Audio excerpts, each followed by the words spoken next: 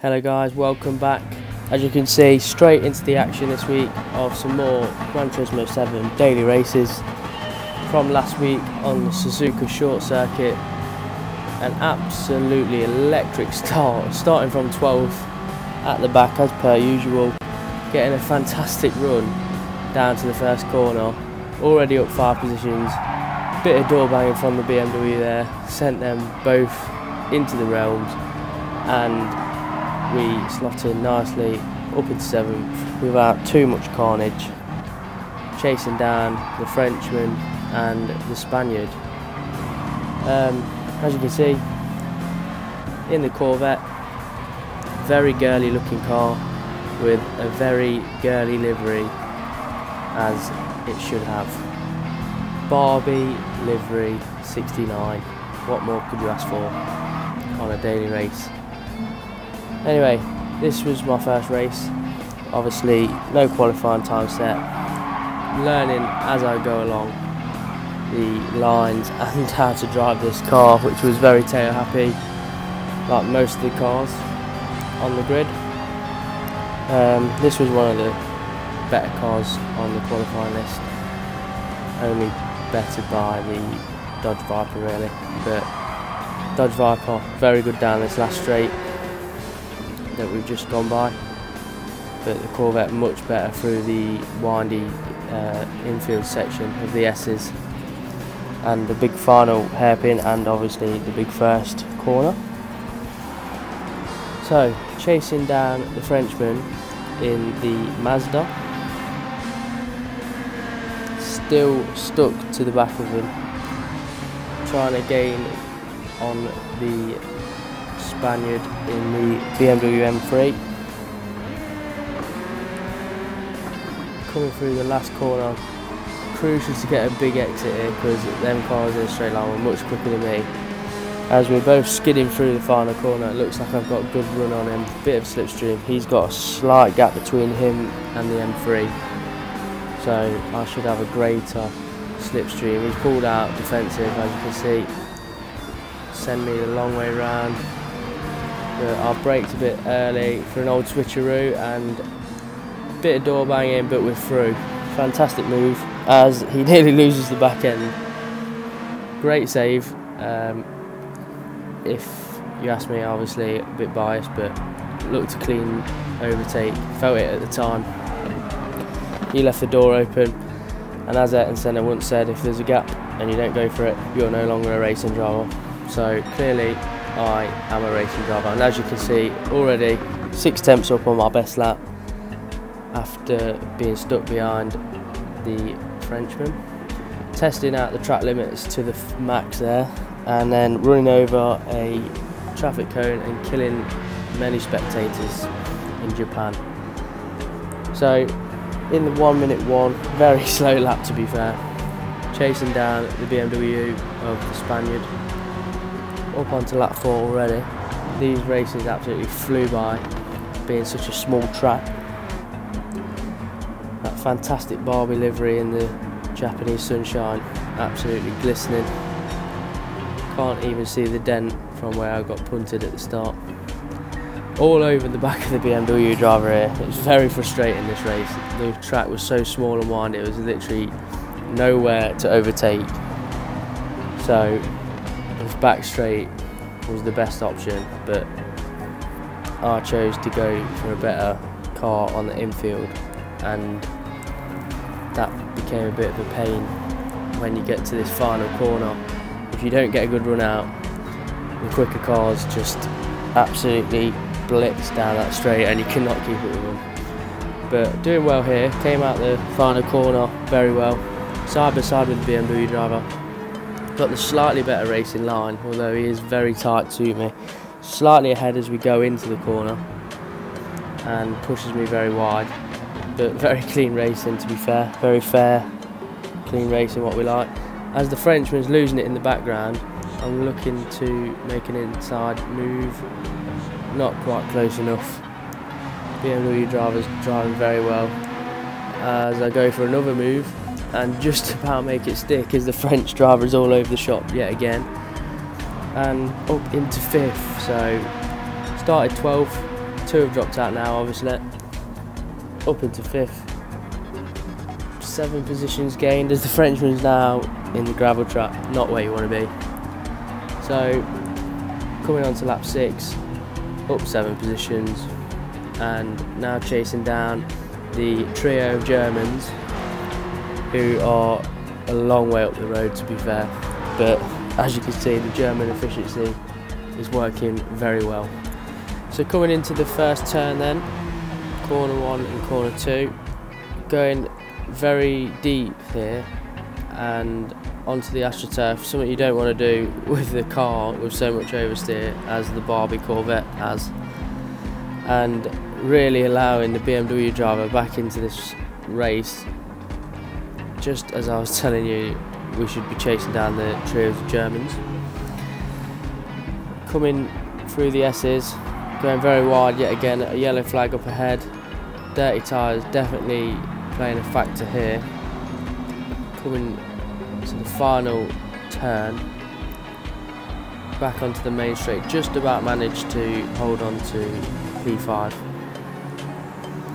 for that lap, but the BMW has got a lot closer than I'd have liked, and coming through to lap 7, to the first turn yet again, hopefully not making the same mistake. Try and balance the car nicely, looks a lot better, took the apex much closer. Too wide yet again, I've not learnt from a mistake, jumping over the AstroTurf, dirty tyres everywhere, forced him slightly wide, tried to defend, coming into the S's, drifting my way through, and he is back through. So after 2 consistent sloppy laps where I should have been chasing down the trio of Germans, we find ourselves behind Tono, the Spaniard, in the M3 yet again. So all the hard work we've done, we must do again, as I'm really on the edge of the limit here. Like I said earlier, it was my first try, so I was testing the waters a bit, trying the track limits, and seemed to be very lucky there on the final corner not to pick up a penalty. But anyway, we'll carry on, going a bit wider this time, hopefully stay off that AstroTurf this time. Much better. I think I did bottle that a little bit, to be fair, looked a bit slow coming through there. Through to the S's, still within reach of the M3 driver after that few torrid laps. A lot of oversteer going through there yet again, trying to keep the car as balanced as possible. Drinking game for the amount of times I say balance in this video. Pushing on to the penultimate lap here will be lap number 9, through the final curve. Got a good run, the BMW is twitching there, so he's obviously lost a lot of time on that straight, so hopefully I can capitalise on that. Right, coming up to the first corner, braking at the 50 metre, just before the 50 metre board, trying to keep the car balanced and not run onto the AstroTurf. Lovely job there, maybe slightly wide, but much better. Half a second down on my fastest lap, so clearly wasn't that great, but better than running off onto the AstroTurf. Keeping my foot in through the S's, just trying to keep that pressure on to force him into a mistake. As you've seen, it's very easy to do, look, and much quicker through the middle sector. A 10th up on my fastest lap now. So coming through to the final turn, and I've picked up a stupid penalty, half a second, but I've got a brilliant run on the BMW driver. Coming on to the final lap. The last time we'll be darting down this straight. Can I get a move done? Half a second penalty is going to bite me in the arse, but I've got it now, I've got to deal with it. Sent one up the inside, lovely move, couldn't really go anywhere. I was forced so tight. But yeah, we're through. Back up into 5th. Try and push on now and get far enough ahead that that half second penalty doesn't hinder me. as we're catching up to a back marker. That looks like the other M3 E92, yeah, the French driver. He's having a torrid time, and coming into the final curve for the last time, gonna go through the M3, I believe, yep, straight through him, lost the rear end slightly, ploughed down to the line, took the penalty, so thankfully finishing 5th.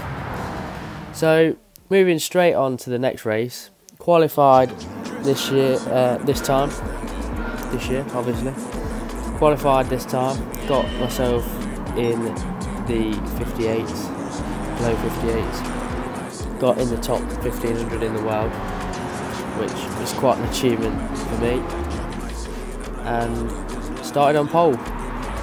So this one is all about obviously keeping my nerve, starting from the front, try and blow the competition away, and well, finish in first, of course. Starting first, finishing first would be ideal.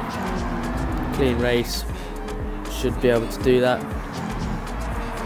Trying to make sure I keep tidy around the exits and on the apex of corners, a bit wide there, letting the RX-7 driver stick to the rear end of the Barbie mobile.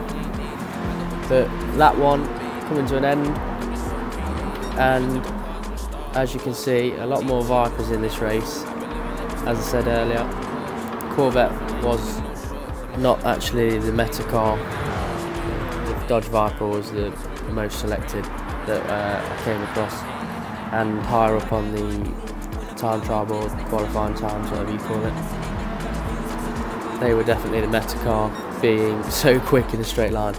But through this middle sector, I just found this Corvette so much cleaner, unlike the footage there, which was very laggy. But this RX-7 driver, the French driver behind, absolutely driving the nuts off that car.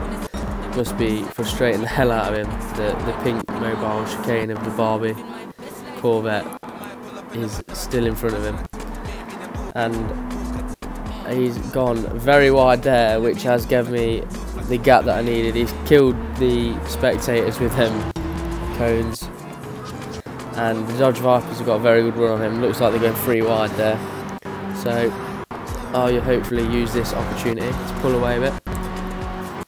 As you can see on the top right of the map, I've actually got quite a good gap, and as you can see from that clip, the first turn I've already got well over a second gap, and currently on my quickest lap so far. As you can see in the bottom left, I have actually got the fastest lap so far, so obviously the pace is there, and look at that gap, perfect. That is exactly what we needed. The RX-7 driver, obviously looks the quicker of the two, is down into 3rd, and the German in the Dodge Viper in 2nd. There he is, Roman. So after 4 laps in already, looking quite comfortable out at the front, throwing it into the first turn. Hopefully I haven't gone too deep there. As you've seen in the first race, very easy to do. But as you can see in the background, the German's actually driving very well, and as this yellow's waved up ahead, the German seems to be taking a little bit of time out of my lap. So coming through the S's, nearly 3 tenths down on my fastest lap, not ideal. Barging the cones off the track, coming onto the big straight. 159, not 159, that would be a horrendous lap. 59 lap, second lap. So still consistently in the 59s. As I said earlier, with the track being so short, it is hard to make leeway on to cars quickly, you can't make a massive difference in the lap. So it is all about keeping you cool when you're at the front on a race like this, especially with the track so short. You've just got to, like I said, chuck it in, get the apexes, make sure you exit well, and I've skipped on a couple of laps here because not a lot was going on, to be honest, at the front. So I'll show you an onboard of the lap. I don't play on this POV at all, but it shows you how you have to balance the car and how easy it is to lose the rear end with that oversteer. Coming through the S's, on and off the throttle all the time, trying to keep that car balanced. You can see in the middle, on the bottom, on the right hand side, there is the accelerator line. You can see it up and down like a DJ's deck set, up and down all the time till the final corner, blast your way through. As you can see, the German has got the fastest lap, so he's really trying to get that back.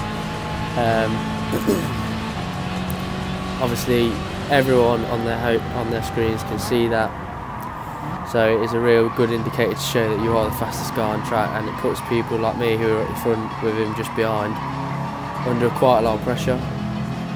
So really aiming to get that fastest lap. It doesn't matter if you win at the end of the day, but it's always nice to have the fastest lap as well, just to pull away the gap, I suppose.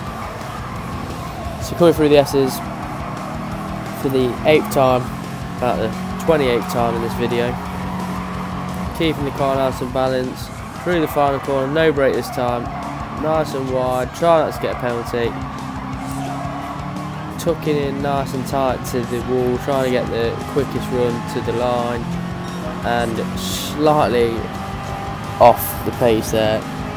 So the German, although I'm putting in very quick consistent 59s, he's still got the quickest lap, and that is one thing you do not want to be doing into the first turn.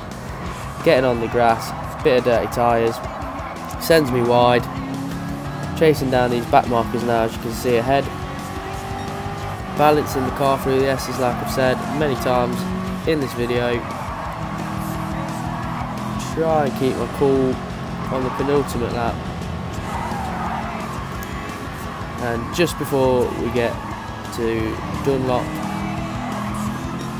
which is now, come through the final hairpin, cut off the corner through to the triangle, which is normally a very deadly chicane, back onto the home straight, and we are on our way to the last lap.